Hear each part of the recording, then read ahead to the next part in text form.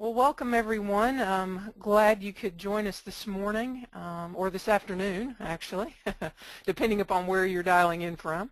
Again, as James mentioned, my name is Karen Morton. I'm actually a senior technical consultant working for Incotech.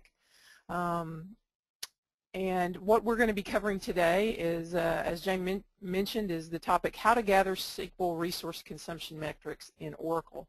That's quite a mouthful, but hopefully I can get through a few things that are relatively simple that you can do that will help you to get all the data you need to help problem diagnose the SQL statements that your applications are running.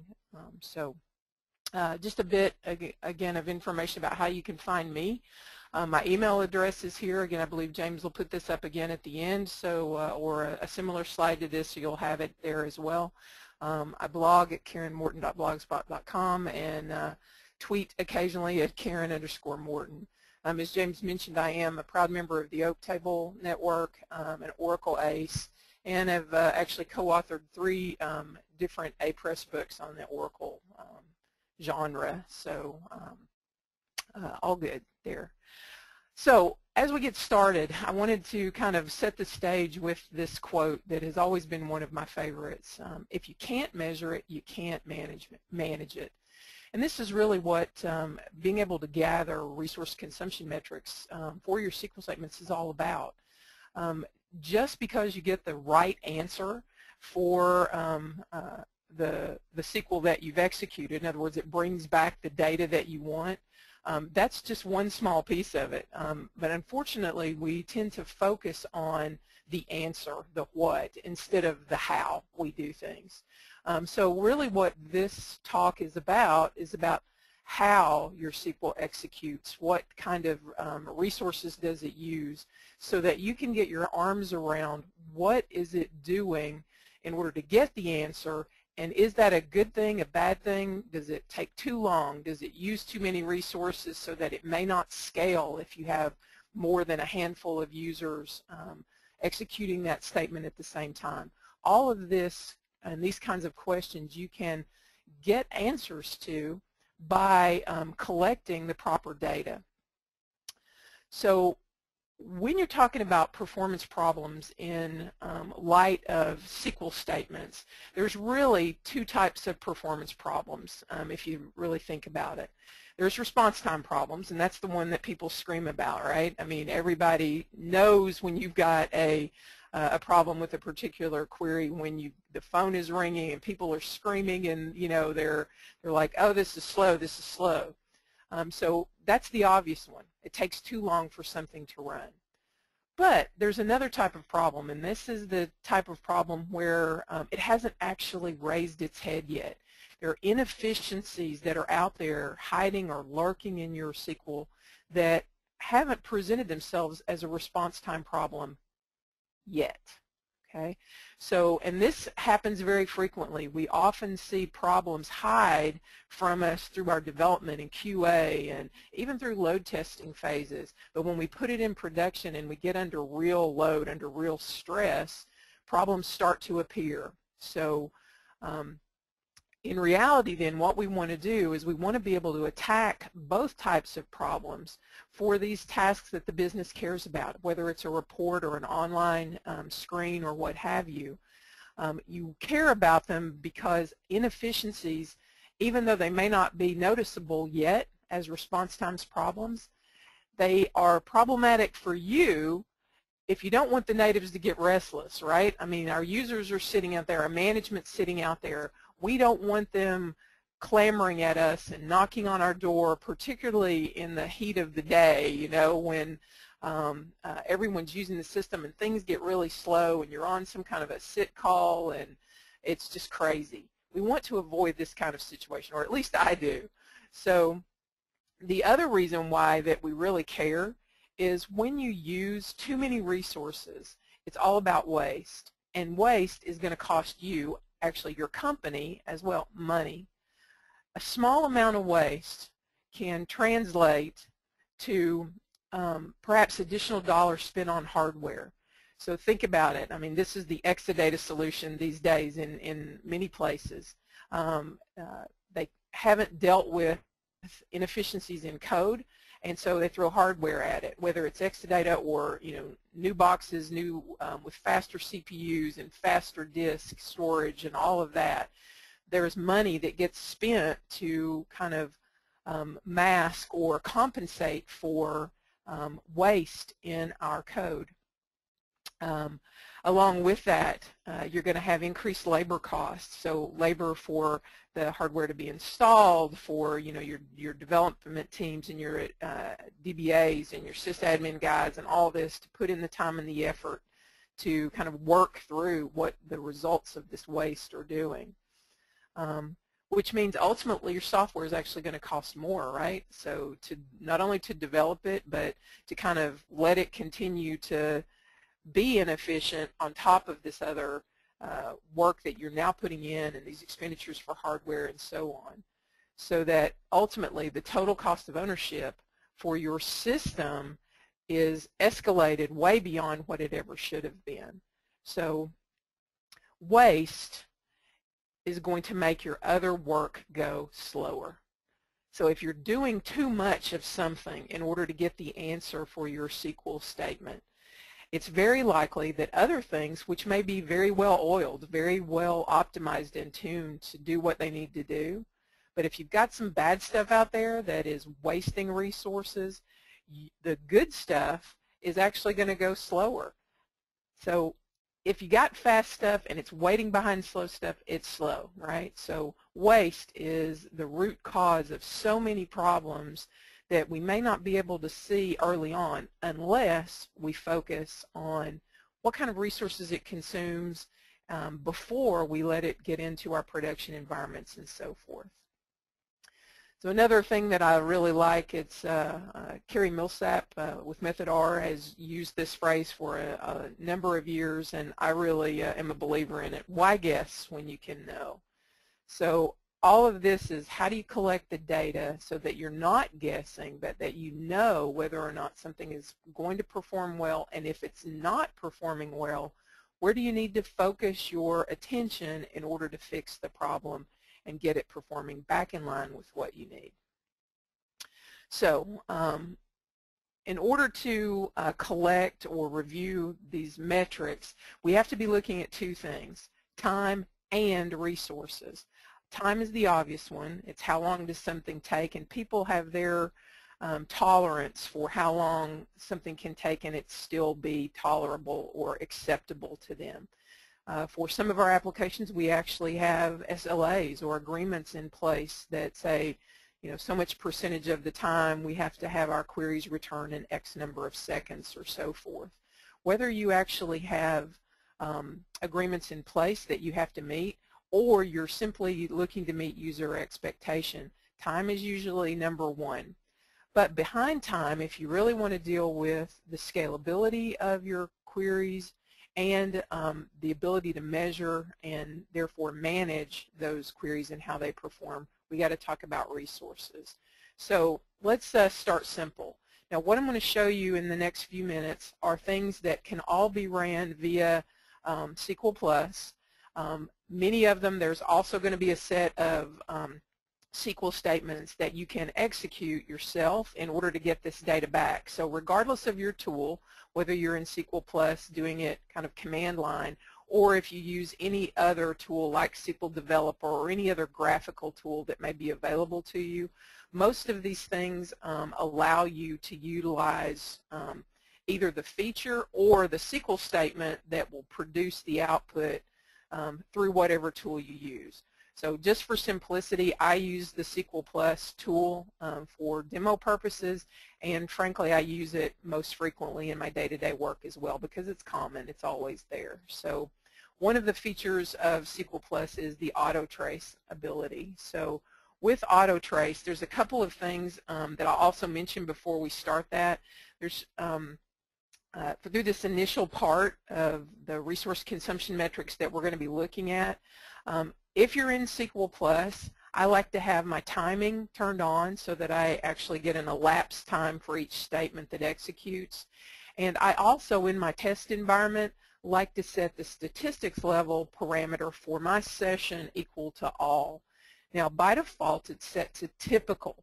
Now, typical does collect a lot of metrics, but it leaves off some extra detail that you can glean when you set it to all.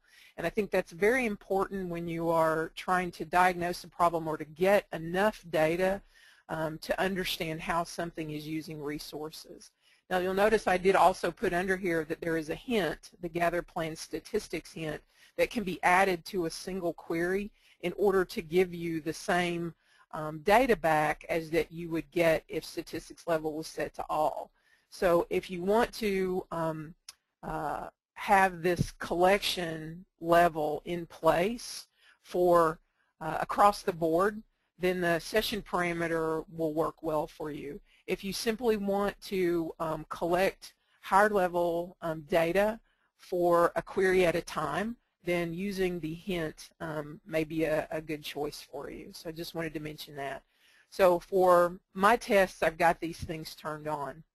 I will also give you one other quick warning, and that is that with statistics level set to all, it is going to require some resources in order to collect that level of detail. So what you may see is that you may see a query that runs in 1 second running in a little bit longer than that, so maybe by a few milliseconds or centiseconds, hundreds of seconds, or even longer depending upon how long the query runs and so forth. So just know that you will get a little bit of measurement intrusion, if you will, when you have it set to that level, but again, it's terrific diagnostic data and I recommend it for testing purposes.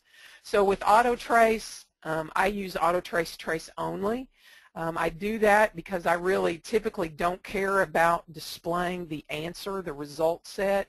And if you just set AutoTrace on, you'll get the result set, then you'll get your metrics.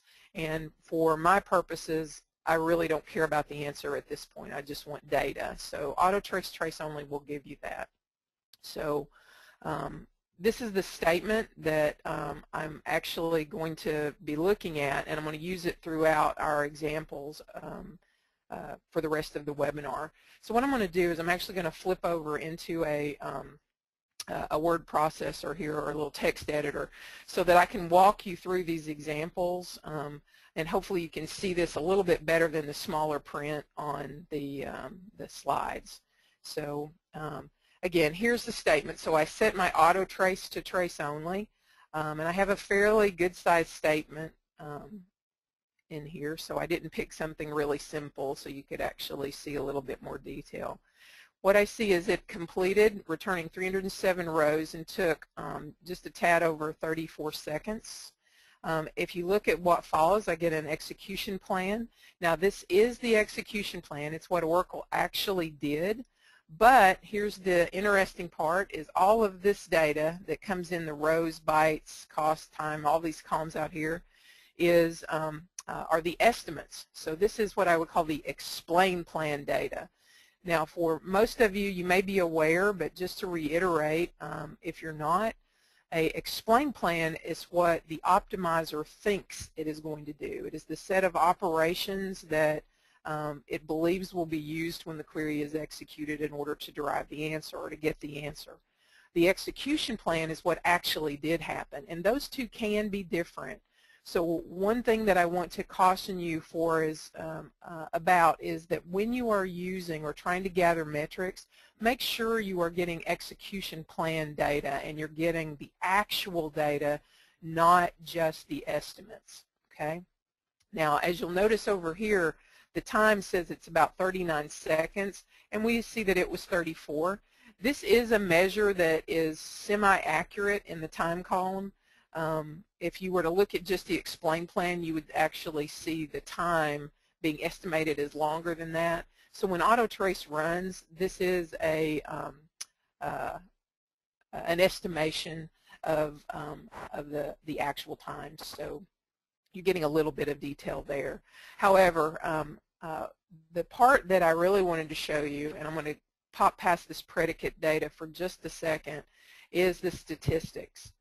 At this point, what you'll see is consistent gets and physical reads. These are the two primary metrics that you get with AutoTrace. And consistent gets are the logical IOs. It's when Oracle has to reach into memory, into the buffer cache in order to retrieve a block of data. So what we see here is about 1.7 million blocks of data were accessed out of the buffer cache. You see also about the same number also were physical reads. So what that tells me is that through all of the activity of the plan, pretty much everything was read physically. And if you notice, if I scroll back up here, pretty much all of my accesses are full table scans.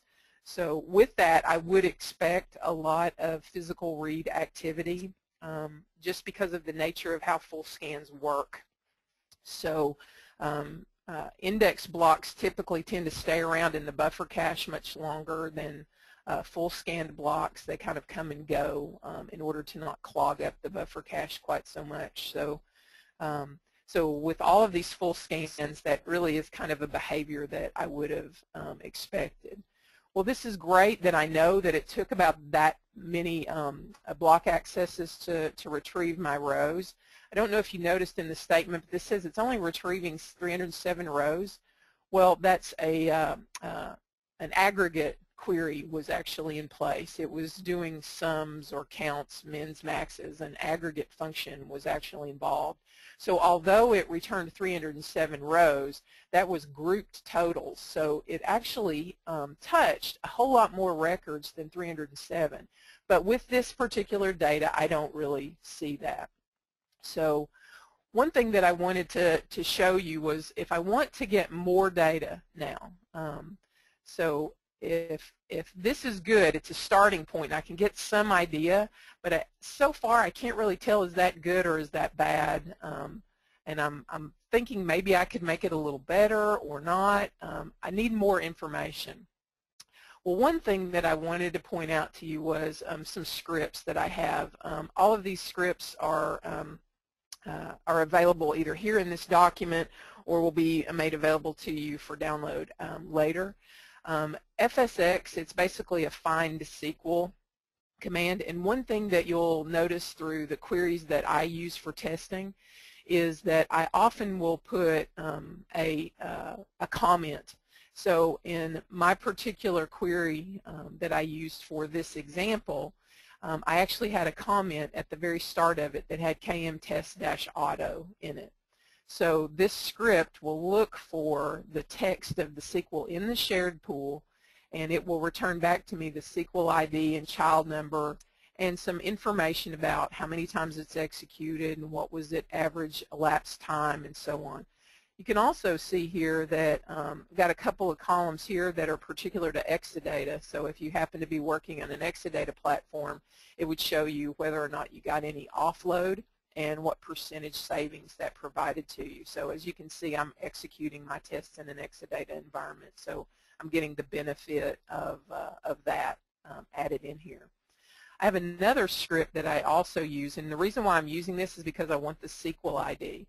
If I want to get more data for the statement that I've executed, more than AutoTrace can provide, I'm typically going to have to either mine the shared pool. I need to figure out the execution data that's already been stored away there, and in order to do that, I need the SQL ID for the statement that that is in question.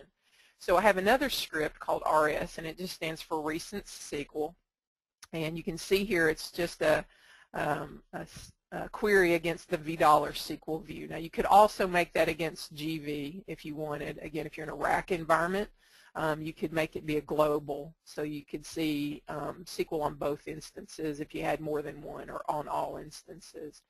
But my RS script basically says, go out and show me all of the SQL statements that have a particular pattern, so like my comment that I'm using. And then it calls another little script called dcplan. It could all be in one script. I just have them separated so that I can use them individually. And all the second one does is it takes the SQL statement, the SQL ID, and it will input it into this call to dbms xplan.display cursor. So with the display cursor procedure of dbms xplan, it takes as input the SQL ID and a child number. So again, from my output up here, I can see the SQL ID and child number from my original script, and I can simply just feed it into here with some parameters. All stats last will give you all of the detailed data from the actual execution of your statement, line by line for each operation in the plan. You can add additional parameters to this to get more data. There's a lot of extra stuff out there, or a lot of things on the web available to you if you just go query for display cursor and the all stats last commands. There's lots of great resources to give you this in more detail, so I'm not going to take the time to go over that now. But that's all it does. It basically queries the $SQL view. And so here I'm showing you again what it would pull back. So I only had one statement that had my comment in it. I take that SQL ID and child number, and it goes out and actually produces a execution plan that shows me the same thing that AutoTrace did. And here's my estimated rows column right here in estimated bytes. All my estimates that we saw previously. But if you scroll over just a little bit, you also get to see all of the actuals. Everything in these last few columns is what actually did occur. So the really great thing about this is now I see timing data per operation. I see the consistent gets or buffer gets per operation here, as well as the physical reads and so on. And the other thing that you have available to you is you can compare if the estimate was 4.3 million rows and you got 1.7 million. You see there's some differences here. So sometimes those kind of differences can make a difference in how Oracle will choose to order the plan. So that level of detail can help you uncover an issue or figure out what to do with it. So in this case, if I look down the list of operations and I kind of look over at my actual numbers, I can see if I'm rolling things up right here, it looks like a big chunk of my time out of that 32 seconds, about 12 seconds of it was spent on this full scan of this one table. Okay? And then I can also see that right here at this step, where it goes to 22 seconds, 24 there, that's basically the hash join where that table was actually used. So it was used with a really, here in this case, a really small table. That table only had 31 rows in it, but the hash join between the two actually took 11 seconds to retrieve the data and another 11 seconds or so to join it to that small table in order to reduce it. So I got 42 million rows, and at the end of the hash join I only had 1.5. So I can see where most of my time went. 22 out of the 32 seconds went to that operation right there. Okay? And that is fantastic information. Now I know where I can focus. Is there any way I can make that better? Is there something else I can do to address reducing the time in that particular spot? So I did want to let you know, if you were wondering if this plan up here was good, what I wanted to do was I wanted you to check out the plan or show you the plan for this same SQL statement that was in place before this one. This plan that you see below here, I'll scroll up in just a second, actually took 50 seconds, whereas this plan took 33. And what you'll notice here is there's a bunch of nested loops in this guy, whereas, and you see the index accesses on these other tables down here. If you come back up to this guy, notice how it's basically all hash joins, and there's virtually no indexes. There's just this one guy right here in this guy. But if I had histogram statistics in this case, it actually took 50 seconds to run. So 18 seconds more were added because the histograms that were in place caused the optimizer to switch from using hash joins to nested loops, and it ended up actually taking longer for the statement to run.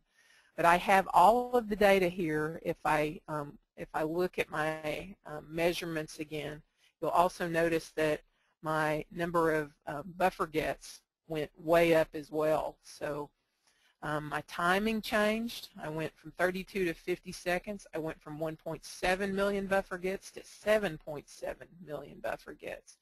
So there was a lot of repeated or accesses for this nested loops plan that were avoided by the first one.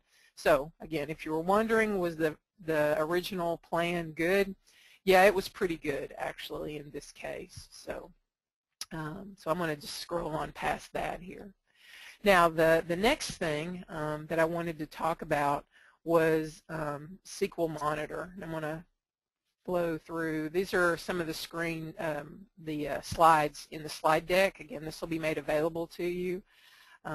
So what about SQL Monitor? For those of you that are in using Oracle 11, SQL Monitor was added in version 11, and it provides some really, really great detail. Whenever you have any SQL statement that consumes 5 seconds or higher of CPU or I/O, so that's the key, 5 seconds or more of CPU or I/O, statements will get monitored automatically. Now, there are a few times when you won't see every statement that is that amount of time, but you will get the majority of them. And anything that takes, longer than that, you almost always will find it out there. When you are dealing with SQL Monitor reports, one of the really cool things about this guy is that you don't have to use the gather plan statistics hint or set statistics level to all. It collects what it needs without you having to kind of turn on or elevate the collection level.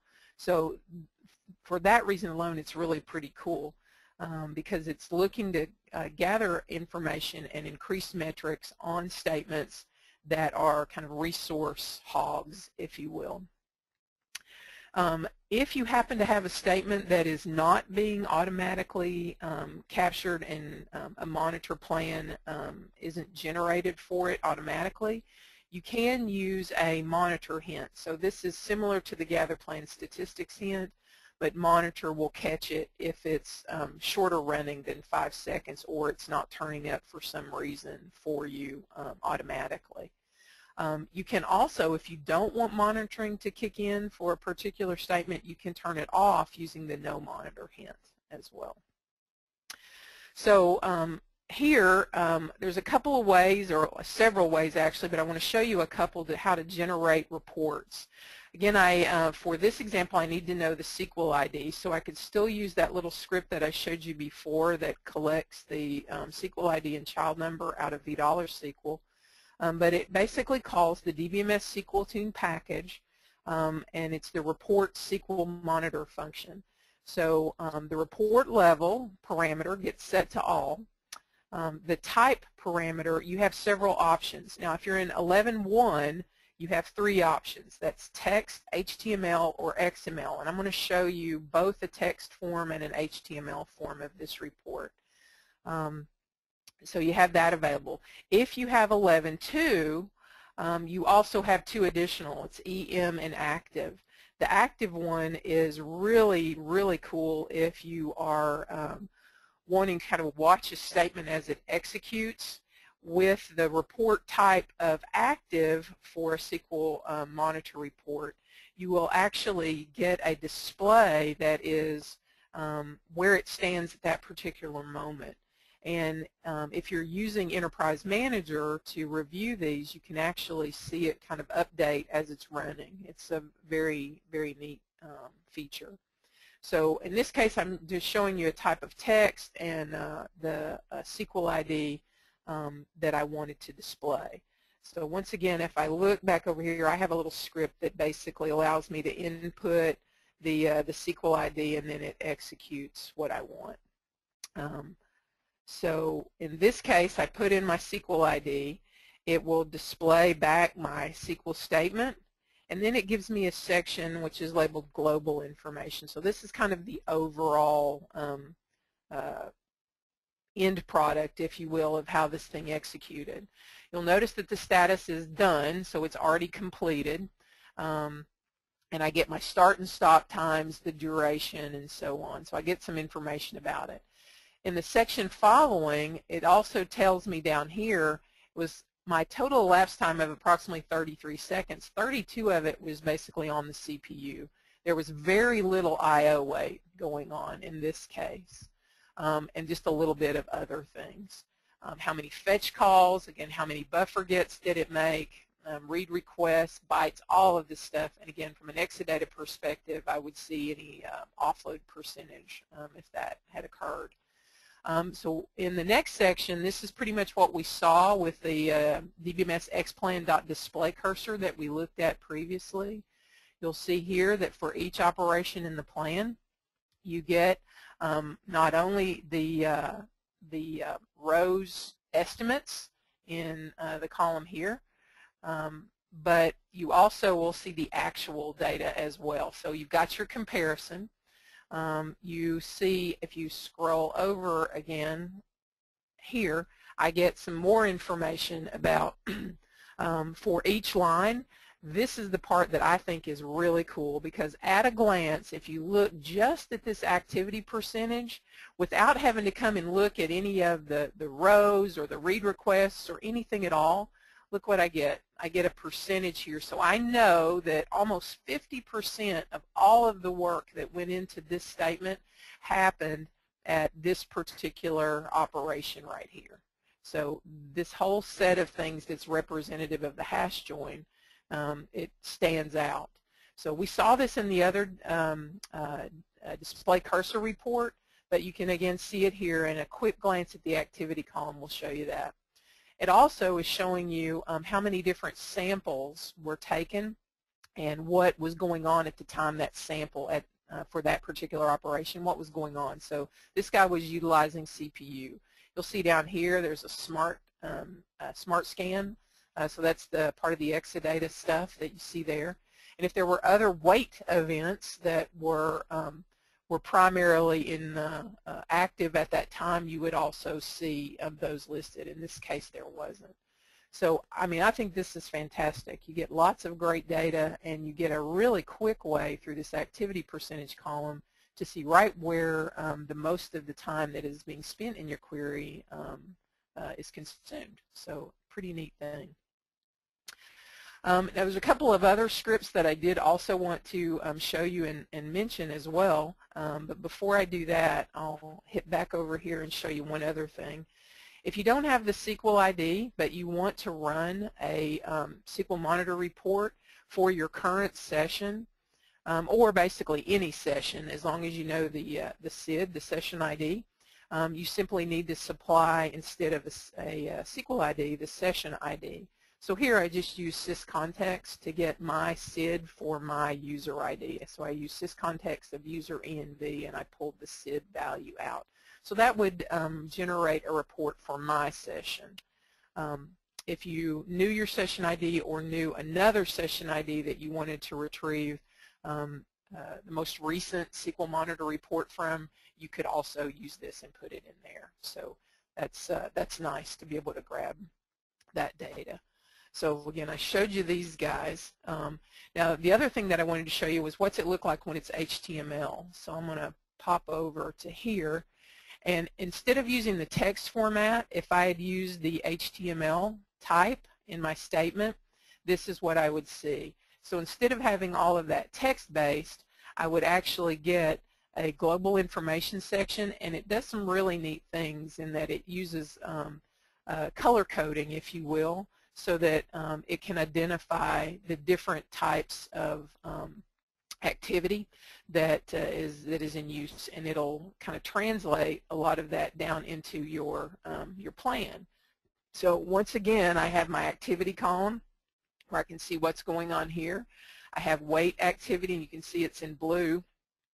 So I would know that, you know, that's the weights that are going on for that guy. And if you touch it or run your cursor over it, you see that that was the user I/O for the smart table scan. Anytime you run your cursor over anything, you actually get a little message about what it is. And you can see that pretty much all of the read requests are here and so on. So again, from a graphical perspective, you can see how much time things take with the bars, the colored bars that actually help you identify it. So, so by using HTML as the type, you just get this type of a view instead of the textual. So depending upon your environment and your preference, you may want to do this instead. Okay, let's see here. So what if you want even more? Okay, well, I think at this point, if you're looking at a single SQL statement, the SQL monitor reports in 11 and above, or the DBMS Xplan.display cursor are going to give you pretty much everything you need for just looking at an individual SQL statement. But if you want even more and you have the ability to access it, you can get active session history data or AWR, Automatic Workload Repository data. Now the catch here is that you do have to have a license for the Diagnostics Tuning Pack in order to be able to use this. But I will say the good news is that it's really, in the big picture of things, people complain sometimes that you have to have it and it's kind of over the top. Depending upon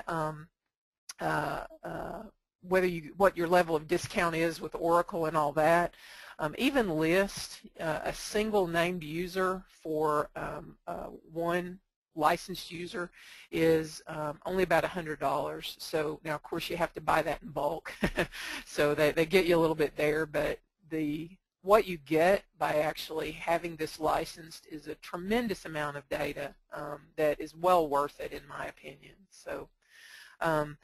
A couple of scripts Oracle provides are the ASH report, and with the I on the end of it, if you're in a rack environment, it allows you to specify which instance you want it to produce the report for. And then on AWR, the one I wanted to show you was a SQL report. So like we've been looking at, if you know a SQL ID, you can produce an AWR report for just that SQL ID to get data that has kind of for a statement that was ran in the past that may not be in the shared pool right now, but you can go look it up. So let me show you a couple of examples of these really quickly. So here's an ASH report, and if you look, it gives you the time frame. So whatever you produce it for, you'll see that. So I just did a little 15-minute report, and the thing that I'm going to point you to is just the top SQL in this guy, because again, we're talking about the metrics for SQL at this point. But you've got a whole bunch of other stuff. You can see by event, kind of what was being weighted on and so forth. So there's lots of great information in here. But if you just want to look at the SQL, it'll actually show you which statements were consuming what kinds of resources, what row source. This is actually the step in the plan, and then it shows you a little bit of the SQL text, and this happens to be the one that I was executing. You can see my comment in here. There's one execution of it, and here's another. And so you can get data about, the top weight events, the top row source, whether in my case it was a hash join or what have you, and so on. If you click on the statement SQL ID, it'll actually take you and give you the entire SQL statement. So again, it's a way that you can kind of quickly get a list for the last few minutes or however long that you specify. What was the SQL that was consuming the most resources in your database at that particular point in time. The AWR report for a single SQL ID, if you have your single SQL ID, you can simply input that as a parameter to the report, and it's going to show you a couple of things. For that SQL ID, it is entirely possible that Oracle could produce more than one plan or plan hash value associated with that SQL statement. This can happen in Oracle 11 when cardinality feedback kicks in, or it can happen in any version with cursor sharing type queries or bind variable peaking, those kind of things. So you could get a different plan based on bind values and so on. So in this section, you would actually see if there was more than one plan hash value, and that can be helpful. You will see if you click on the statement itself, it'll take you to a section for plan statistics, and you can get, again, the elapsed time, there's your buffer gets, and so on. So again, very similar to what we saw with the SQL Monitor and the DBMS plan display cursor reports. And then there's my execution plan with its detailed data and so on. Now, it does say this is the execution plan. It is, but you'll notice in these columns, once again, over here, what you're seeing is the estimates, not the actuals. So in the case of this particular report, you're getting kind of the summary of all your details up here, but you don't get as much data as you do with the SQL Monitor report or the display cursor from DBMS plan. So we've got that in place. If you want more, I'll just say at this point, there's always extended SQL trace data. Now, I don't cover that here because you can have an entire hour or two or three or a few days talking about trace data. But in order to collect it, you can use the DBMS Monitor package and use the session trace enable procedure and have it turn on tracing. And you get everything that happens during the trace time period. And it can give you all of the detail that we've already looked at from these other things, but it also gives you things kind of happening around your session. So you get more about wait events that could be affecting you that aren't really your SQL's fault or responsibility. So with that, I just wanted to mention it because I'm a huge fan of it. I use it very frequently. But when you're looking to tune a single SQL statement or a single set of queries, using the SQL Monitor reports or the data out of the shared pool using display cursor is a fantastic resource for you. And then I'm going to flip back over here real quick, and I want to mention a couple of other scripts. When you get the access to the webinar materials, you'll find the SQL run stats. This is using AWR data, and you can see in here I'm actually querying DBA HIST, SQL stat, and so forth to pull some data out of the AWR. So again, if you're licensed for that and you know a particular SQL statement, what you can do is you can pull data from AWR so that you can see how it's executed over time. Now, this guy had only ran once in my instance, so because it was my test statement. So what I would see here is it was captured during this particular snapshot, and here's the amount of work that it did. But and then I could also query the AWR and pull its plan out as well. So I just use the display AWR instead of display cursor, and I can pull that out, and there's my data again. So lots of ways you can get stuff. But here's one thing I wanted to show you that's kind of cool about this run stats deal is what if you had a SQL statement that had been ran a lot of times over time. I want to show you what you get out of AWR. Now, if you'll notice here that across the snapshots that were taken for the past few days here, you'll see that the plan hash value has changed. As a matter of fact, it's changed a couple of times. So if you look in the elapsed time column, what you'll notice over here is that some of these guys look like they're taking a whole lot longer than some of the other ones.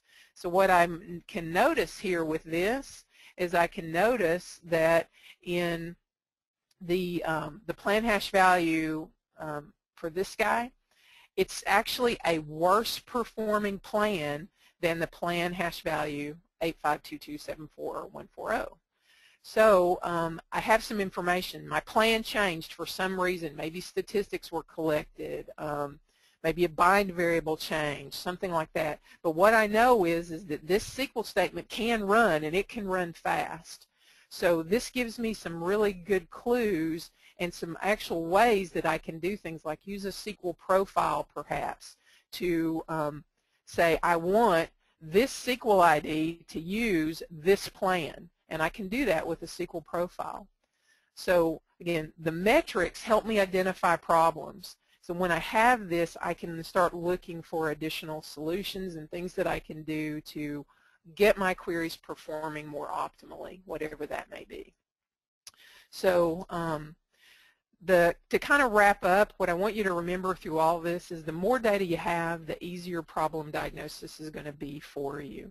So whatever your preference and how you get the data, get it. That's the whole thing, because it doesn't really matter how you get it, just get it. Okay? The more data you have, the easier it's going to be for you to understand where the root causes of your problems within your SQL statements lie, and it gives you the ability to really laser focus and hone in on these guys and get going. So thank you very much for your time. And so what I want to do now is just kind of open it up for some Q&A if there are any questions. And James, if you've picked any up as we've been talking and want to kind of throw them out, that'd be great as well. So. Hi Karen, thank you. Everybody will be on mute for this part as well, as I mentioned at the beginning. So I've got some questions in the question panel already. So thank you so much for people that have asked questions as they go along.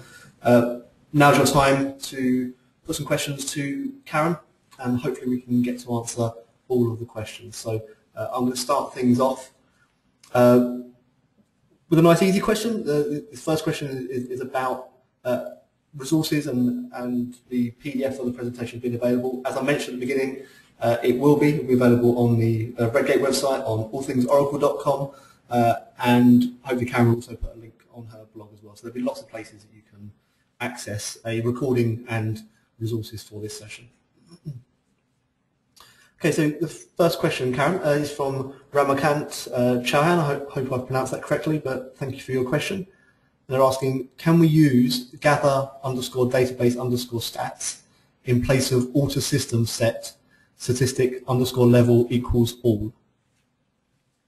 The gather plan statistics now, and what you're saying there is gather database stats. That is something different than what we're talking about here. So you have really two choices to get the level of metrics that you want. It's statistics level parameter set to all, or for each individual query that you're testing, you would use the gather_plan_statistics hint as part of the query text. Those are your two choices for that. Thanks, Karen. The next question from George Zhang. Thank you, George. SQL Monitor Report is great, but it is not in 10G. Do you have some scripts that extract similar information in 10G? Yeah, I know. I wish it was in 10, but they brought it around in 11. So you're similar. What would extract similar in 10G is using the gather plan statistics and option. So statistics level equal all or gather plan statistics hint, and use dbms xplan.display cursor. That's as close as you're going to get, and so the SQL Monitor reports were kind of the next generation, the next level up of data collection that's available to you, but it is only available in 11. So I'll just say dbms xplan.display cursor is your version 10 and lower option for 9 and 10 actually. Thank you. Another question from Ramakant. Thank you again. What is the difference between active session history and AWR report for current SQL statements for a particular session? Okay. AWR is the repository data. So ASH is being collected basically every second as things are executing on the database. So as SQL is executing, Oracle's collecting this active session data. So it is very frequent measures of what's going on. So think of ASH as the now. AWR is the later. So what will happen is periodically, depending upon how your DBA has configured the AWR metrics to be collected, let's say that it's once an hour. So at every hour, a snapshot of data is taken and stored in the repository. So think of AWR as kind of like a little bit of a roll-up. AWR will not store every single metric that is available to you through the ASH data. It's more frequent. You're going to get a smaller subset. So instead of saying you get a sample every second, you're going to get a sample every 10 seconds with AWR. So you lose a little bit of the granular detail with what gets stored in AWR, but it's really the same data. Okay, so it's just the level of granularity that is kept and maintained. That's really the primary difference. Otherwise, it's the same stuff, just two different levels of detail for it. Fantastic. Thank you, Karen. Two questions here from Rahul Patagonta. So they seem to lead on to each other. I hope they do. Thank you, Rahul.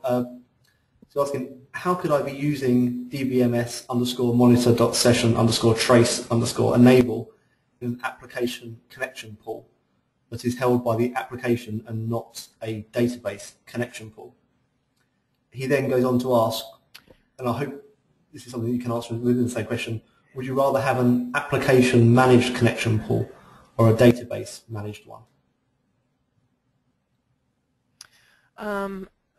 The last one would probably take way longer than we have to discuss that, and so I'll answer it with the it depends. The generic pull it out of your out of your back pocket question answer to every question.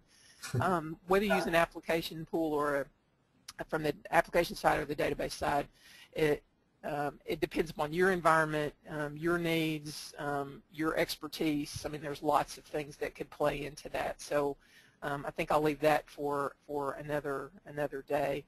But the initial question was, how do you use the DBMS monitor for a particular session? This is actually where instrumentation, code instrumentation can come in. You can find a particular session doing a particular query by simply looking at $$ session and so forth to try to locate it. It's just hard because you do have this connection pool coming through. So what you want to do is help yourself by identifying portions of your application using, let's say, DBMS application info or some method by which you can identify specific tasks that you care about within your application. So whether that is a single query, and in that query you could put a comment in the query like I showed you guys to use here, so that's part of the SQL, and you know that if you're looking for something, you can look for that comment and find all of the SQL IDs or the SQL ID that includes that comment and so forth. You can do that, and then once you get that information, that'll lead you to the SID and serial number and all of that. So it is possible, it's just not quite as easy when you are trying to pick up a connection pooled session that is executing something you care about and want to trace. So it's possible, it just requires a little bit more work on your part in order to identify it, either through your application by instrumenting it to help you identify those sessions, or kind of mining or looking through what's currently running on your box and identifying it almost visually. So. Thanks, Karen. And just on the topic of that difference between an application, or would you rather have an application managed connection pool or a database managed one? Maybe if anybody knows of some good resources available on this topic, if they could post it as a comment to this webinar. I also noticed quite a few of the All Things Oracle experts in the audience, so I'm hinting at potentially a good topic for an article. So please drop me a line if this is something you'd like to write about. Okay, on to the next question from Eric Nolly. Thank you, Eric. As a developer, is there a compelling argument I can make to a DBA for access in a production environment to the tools stroke metrics you discussed? I can and do instrument my own code, but Oracle provides such a rich tool set that it seems a shame not to have access to it. Yeah, that one's a sticking spot with a lot of folks, particularly when you think about if you have to have access to the production environment to get the detail. A DBA will often be more willing to pull the data you want than to give a developer direct access to do that. At least that's been my experience. But I wholeheartedly agree. I mean, there is such a rich tool set, and when problems are exposed in the production environment, you need to get the production data, these resource metrics, in order to be able to really know what you're dealing with, because it could be entirely different in what happens in your test environment. So, I mean, the compelling argument is, do you want to fix it or not? You know, that seems a little curt, but if the issue is that for security reasons and so forth, they don't want to provide direct access to it, then my argument would lean toward, well, here's what I want. If you can express to the DBA what kind of data you want and provide them with the scripts, or tell them I want this ASH report, I want this SQL Monitor report, blah, blah, blah, they have access to all of that. So if they are unwilling or unable to provide you direct access, then setting up some mechanism where you can request that data of them, or tell them when, you know, a problem gets exposed, please provide this back to the development team so that we have that data to diagnose the problem with.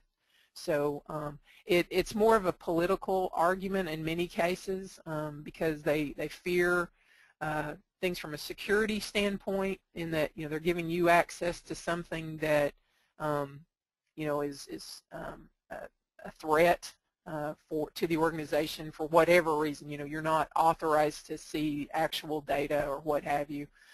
Or it could simply be that some of these things require you know, resources in order to use them.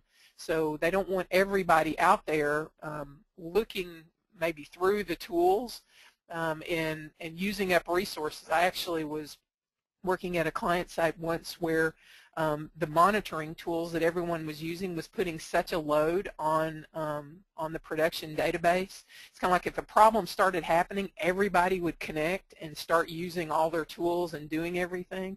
And at that time, this has been a few years ago, at that time, the tools were actually causing the problem to be worse. So if you got everybody off and only had 1 or 2 people using the tools, then the tools weren't really the problem anymore. So it was just kind of a weird cycle.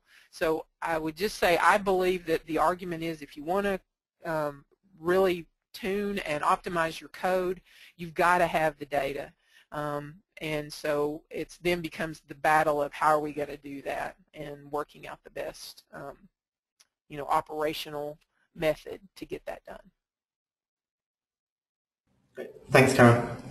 The next question is from Ajar Kumar. Thank you, AJ. Is the SQL Monitor data available in OEM online? Yes, it is. There's actually an interface through Enterprise Manager that it's very nice. So if you have access to that, that is the ideal place to go get it, because you get all your active reports and all of that through the Enterprise Manager interface. So yes, it is. Thank you. The next question from Jason Hughes. Thank you, Jason. In regards to SQL Monitor kicking in after 5 seconds, is that 5 seconds total time, or 5 seconds on that step in the SQL? Yeah, it's the way that they word it, and this is what makes it a little strange, and why I said sometimes you get it and sometimes you don't. The way that it is kind of billed to work is that it will kick in after 5 seconds of elapsed CPU or I/O time. So so it's not necessarily elapsed time by definition. And the odd thing is, I've seen it kick in sometimes for something that took maybe 6 seconds, but it didn't have 5 seconds of CPU or I/O. It was, you know, 3 of each or something like that. So, but if you're concerned about it, like I said, from a testing perspective, you can use the monitor hint just to make sure. But usually, if and the reason why I believe it's kind of stated that way is the real problem, guys, that SQL Monitor data is intended to help you with are the ones that are taking a long time. So something that's under 5 seconds, while it may be horrible, in your environment, kind of from the overall, the worldwide, I guess, if you will, perspective, if it's under 5 seconds, there are other ways to address that, so it doesn't automatically kick in. So they're being a little selective about it. So it's a little bit of a crapshoot, but in general, as long as you have 5 seconds of one or the other, you'll typically get the automatically generated SQL Monitor report. Okay. Thanks, Karen. The next question from Bert Scalzo. Thank you, Bert. Does using dbms underscore SQL tune dot report underscore SQL underscore monitor by itself require any extra licensing on the Oracle side? I'm not absolutely positive if that is also requires the diagnostics and tuning pack, but I do not believe so. I will confirm that and can answer that back in kind of in the comment section on the All Things Oracle. I will make a point to look that up and verify that for you. But I don't believe it does require extra licensing, but I could be wrong. I lose track of what they charge for and what they don't these days. So I apologize that I don't know directly at the moment, but I will definitely verify that and put it out there. Thanks, Karen. Next question from Lucas Masterlers. I hope I've pronounced that correctly. In an AWR-based report, the number of SQL executions was sometimes reported as 0. Do you have any idea why that would be? Yeah, and I may be able to flip back over here. This may be what you're talking about. The executions in the AWR data is reported as 0. When you see that, what you in effect have is that statement ran across multiple snapshots.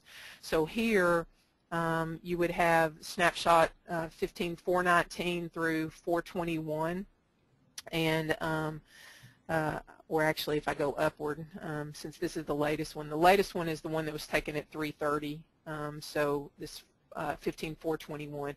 If it's got a 0 in it, that basically means it's not done yet. So what you'll see is that you'll see the execution won't get counted until the snapshot in which it completes.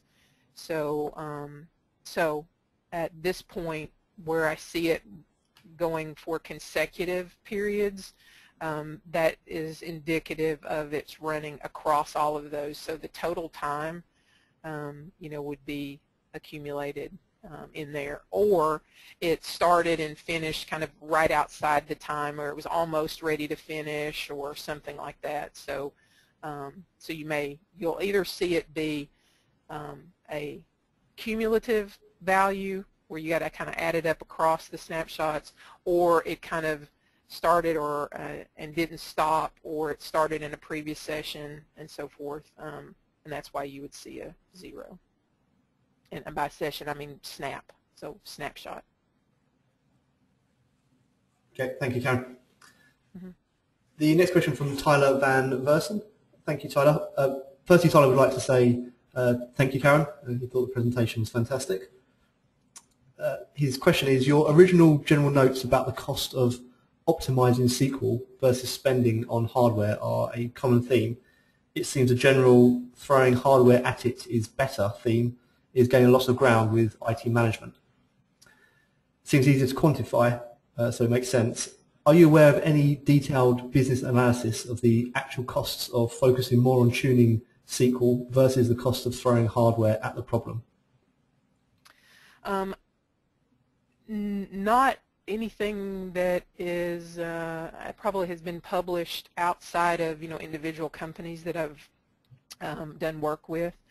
I mean, it's easier when you have a example of we just spent X million dollars on this hardware, and we then figured out that after we got it, things were still bad, and we went and spent 2 weeks tuning SQL, and all of a sudden everything is better. So, you know, the cost of 2 weeks of tuning versus the millions of dollars of hardware, you know, you could measure it a little bit more straightforward. So I would kind of do what James did here as well. If anybody knows of anything, I'd love to see it as well, but I don't know of anything formally done on that, or who might have published something like that. But I agree. I think it is kind of the it's the thing, it seems like, to throw hardware at a problem, and I have often thought that it's because hardware is a capital expenditure and software isn't, or, you know, the development of software isn't, and so it's kind of how it all ends up looking on the books, or something like that. But certainly the commitment to providing well-tuned, well-optimized SQL can, in my experience, can save hundreds of thousands of millions of dollars in hardware costs and all of that goes with that, if people would just buy into it. But I think it's such an unknown. You can quantify a piece of hardware. You can say, you know, it will run this fast, or it's clocked to do this much work, but it seems much more like magic to accurately quantify before you do it the benefits of tuning code. So I think they often reach towards something that is known and knowable, and it also has an associated blame pointer with it. If you buy tons of hardware and it doesn't do what the vendor said it was going to do, or it doesn't provide you with the results that the vendor claimed, then you kind of have somebody to blame for your problems. So I think there's a lot to that, but formally I don't know of anything, but other than experiential stuff. But I do think it would be it's a good idea to if someone could figure out how to measure that a little more effectively. Thanks, Karen. And Kellen Potvin has just added a comment to this to say that hardware is physical and tangible, whereas expertise is not. And can only be shown. So that's quite an interesting point. But absolutely. Please, absolutely.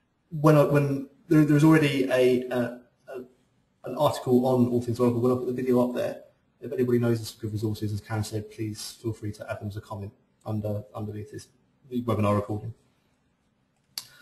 Okay, a few more questions that we can answer. Next question from Azar Mahmood. Thank you, Azar.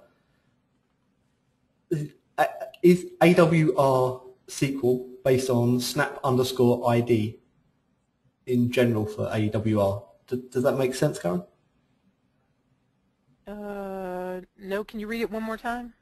Okay, so is AWR SQL based on snap? Is it is it all based on the snap ID? Yeah. Is that, yeah. Well, the snap ID is representative of the period in time at which the metrics were collected. So again, based on the configuration of it, it could happen once an hour, once every 15 minutes, once, you know, however frequently that the DBA configured it. So the snap ID is just a sequentially generated number that represents the next physical snapshot that occurred. So so everything that was taken at, you know, noon, the snapshot that was taken at noon would be identified by that snap ID, and it's used to help join the various objects and so forth, or to filter things out. You can use the snap ID to do that, but it's basically the equivalent, the numerical equivalent of the point in time at which the snapshot was taken. Thank you, Karen. Next question from Sandeep Bhatia. Thank you, Sandeep. So I think, how can I force a particular good plan for a SQL statement using SQL profile from SQL Plus, not EM? Yeah. Yeah, well, with the way SQL profiles work is you have a couple of choices, but as long as you can see, like I showed you guys, where there was a one plan hash value that looked like it was taking a long time, and another one for the same SQL ID that only looked like it was taking a few seconds. As long as you have the SQL ID and the plan hash value that's the good one that you want, within the SQL monitor, I'm sorry, why did I say that? And within the SQL profile, you can say, this is what I want. So there's actually a call, and I do believe I have a script that I can show you real quick. Let me see if I can just find it here. Where would that be?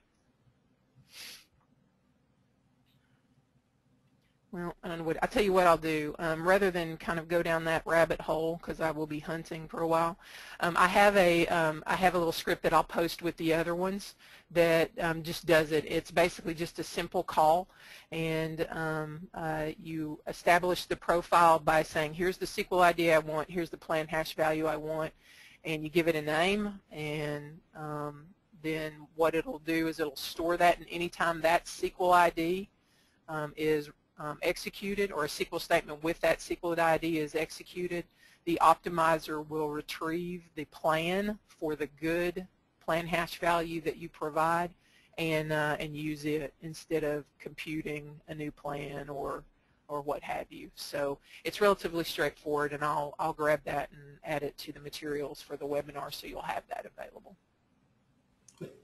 Thank you, Cam. The next question from Rahel Saeed. Thank you, Rahel. How do I check execution plan if my SQL_ID is not in a shared pool?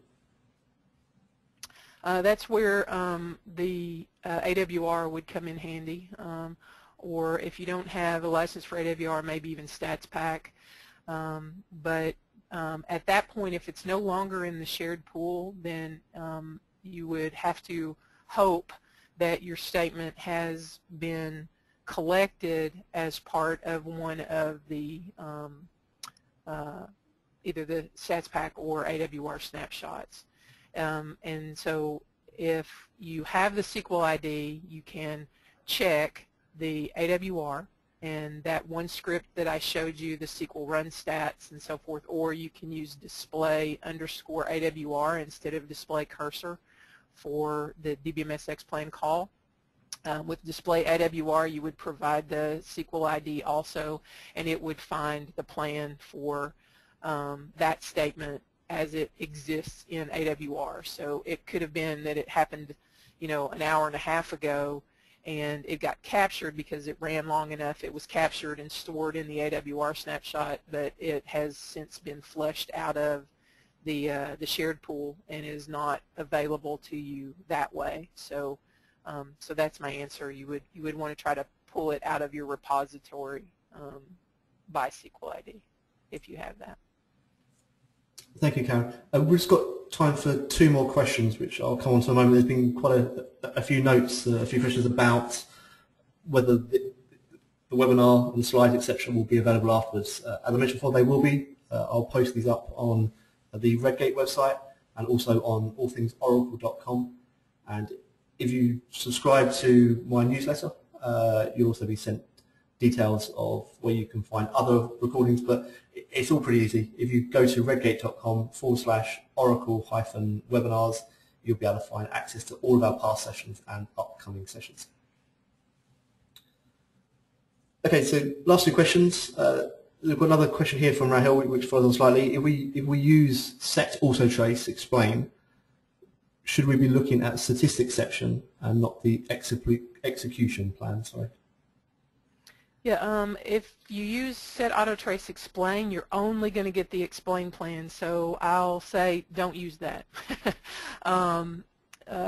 From within context of what we've been talking about during our time together here, the idea is to collect the metrics, and the explain plan, while it is very likely that the estimates that are made and what it thinks it's going to do will be what happens, you don't get the level of detail that you would get by pulling the data from the shared pool through an actual execution and monitoring of that. So, so I would say set auto trace explain, don't use that, but use set auto trace only. and actually it would be set auto trace trace only explain. I would avoid the explain part. So make sure you actually execute the statement and capture that data, not just an explain plan. Thank you. And the final question from Abtin Sadin Zadeh, I hope I pronounced it correctly. Please can you tell what's the advantage of using the type EM and active in 11.2 for dbms underscore SQL tune dot report underscore SQL underscore monitor? Mm-hmm. Yeah, the advantage is that you're actually getting to see the execution as it occurs. So that's fantastic. You see it live, so that's the word active, or the type of active. So if a statement is currently running, you can see where it is. So what step is it on? So let's say that one of the hash joins in the plan was where it's kind of spinning and it's taking a lot of time in that step. With the active reports, you actually see that. You'll see this, the activity pointer is basically saying right here is what it's doing right now. So it helps you to glean some information about, well, how much longer is this going to take, or should it take, and kind of at what point is the query plan at this point in time. So kind of it's a real-time view of it, and thus you'll often hear it called real-time SQL monitoring with 11.2 and above. So that's the big advantage to it, is you can get all of the data, but you can get it while it's executing and get the nice graphical view and get pointed to the particular problem spots while they're going on. Thank you, Karen. And I'm sorry, we do have one more question. I was actually waiting on some clarifications. This is a question that was asked earlier by Enrique Aveles, so thank you, Enrique. The original question, so just bear with me. The original question is, what did you do to speed up your query? And Enrique is referencing a slow query that took 34 seconds. How did you optimize it? Oh, the one that I showed, I'm assuming he's referring to. Actually, the first optimization, I kind of showed them backwards to you. The original query was doing nested loops, and it was doing nested loops because there were histograms in place. So once we got the data that we saw there and saw that it was taking almost a minute with the nested loops plans, started investigating the estimated row values and the actual row values from the plan, and noticed quite a bit of discrepancy, and so reviewed the statistics on those objects and noted that statistics had been collected just that day on them, and had been collected with a new parameter. So it had been collected with a method opt of for all column size auto, whereas previously it had been collected with a for all column size 1. And actually, let me take that back. It was collected with for all indexed columns previously. So what it did when it went to for all column size auto was it computed histograms on every column necessary in the table that it found that where it thought it needed them. And so it was just a kind of reverse diagnosing it out. So when we saw the discrepancies, it led us to look at the stats. When we looked at the stats, we noticed new histograms were in place. So we basically removed the histograms, ran the test, and the plan reverted. So the statement had actually been running in about 30 seconds or so pretty regularly, and it had shifted to run in about twice as long because of this histogram collection. So the fix was to remove the histograms, and it reverted back to the all hash join plan and speeded it up. Great. Thank you very much, Karen.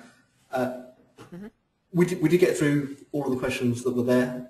As I mentioned, anybody that you didn't have a chance to ask a question, or if something comes to you after the session, and particularly when you're viewing the slides and the recording again, please feel free to jot these on as comments on All Things Oracle the article will be there. We've got a few contact details for us before we wrap things up. Please hold on, so we'll provide details of the next session, which is in a couple of weeks. So Karen Morton's contact details, got Karen Morton's email. Please follow Karen at Karen_Morton, and you can find out more of the stuff that Karen's up to and some resources that she's writing and other places where she's speaking on her blog, which is karenmorton.blogspot.co.uk. As always, my contact details, my email, james.mercer@redgate.com. Please also follow me at All Things Oracle, and you can connect with me if you want to on LinkedIn as well. Please send any feedback to myself through any of these or all of these channels. Once again, thank you very much to Karen for joining us and presenting this session. I hope it was useful for you. And I've been James Mercer, and thank you again for attending.